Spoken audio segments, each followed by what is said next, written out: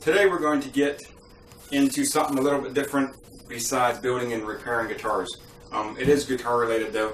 We're going to make some single coil bobbins. So I got a bag full of pickup parts that I got sent to me. Now I got a video for that where I show the unboxing of this, and if you want to check that out, there's a link right here. You can go check out this video.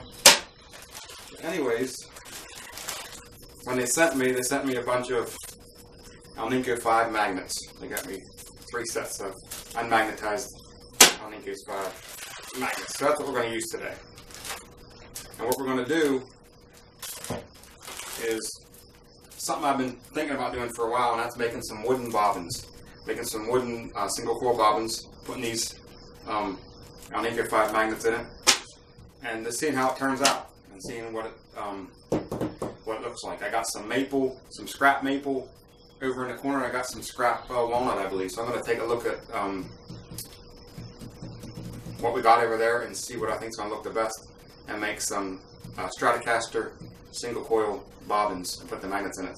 I also got a set of Alnico 3 magnets, and I might do, if it turns out, I might do a set of Telecaster single coils too, using walnut or maple. So I'm going to walk over to my scrap bin here and we're going to look through some wood. I went through my pile of scrap and I found a couple pieces from some necks that I built, and this is maple and mahogany.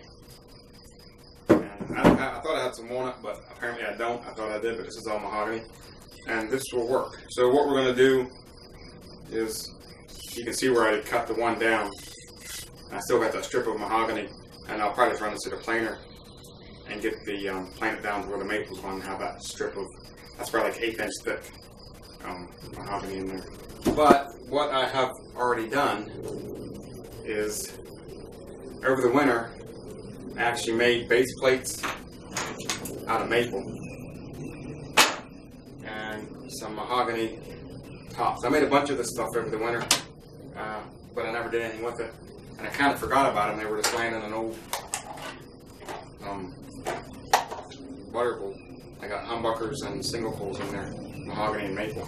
So these were just laying around. I forgot about them, and I found them. So I'm just going to use these and save this wood for another time. So what I got is, this is just rough cut out right now, so I got to go back through and basically sand them down to where they need to be. These are the 3 bottoms that I got, 3 mahogany tops, and they're close too, but they still need the sides, the corner sanded down. Up here is pretty good. So I'm gonna take a straight edge or a sanding block and go ahead and sand this stuff to where it fits, where I want it to fit in the pick guard right, and then from there we'll be ready to start drilling out some holes.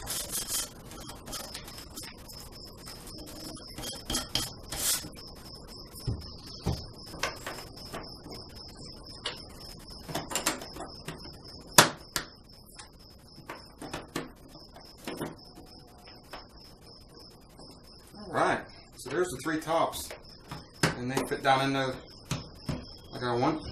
So now, I'm going to go ahead and start getting the bottoms cut out, getting them sanded down, and we got to drill 2 holes to put them little ferrules in, or whatever they're called, for the solder hookup. You got to put them in. So we'll get these cut down and get them holes drilled in for that. And then after that, we'll drill the 6 holes for our magnets to go into. So I got my bottoms sanded down here where they're good to go, and I went ahead and drew center lines on the bottoms and then drew center lines on the tops, and I flipped them upside down. That's why you're seeing maple. I got the mahogany, it's got a thin stripe of maple on it that'll go down. So I got them upside down. I'll drill the holes and flip them back over to put them together. So I got center lines drawn, and now we're going to take these and basically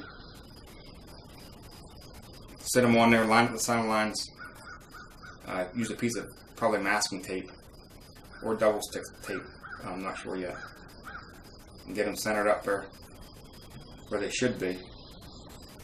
And then we'll take them over to the drill press, drill the 6 holes in the top, then come back, pull these off, and then drill our small, these things here. Insert them so we have somewhere to solder our 2 wires on, drill them up in the front here on all the bottoms. And then from there, we're ready to put the magnets in.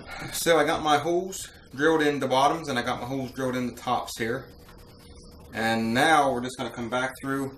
We're going to drill 1/8 hole in the bottoms in the center here, and then 2 5/64 inch holes so we can install these ferrules. And once we get them 3 holes drilled, we can come back through, install the magnets, and get ready to put some sealer on them.